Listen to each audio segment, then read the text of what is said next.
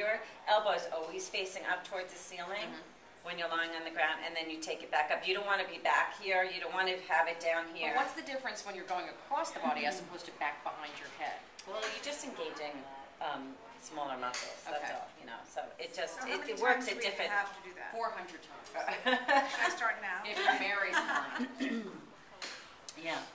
You're not even telling me, Yeah. is it 150 times? No, we don't do that for 150 reps. How No, many it's do a you do? harder exercise. So Small muscle. yeah. So Oh. yeah. So you know the back of your arm right here. You know that I've heard of tricep. So we'll do a couple sets of 20. Okay, on each arm. Yes.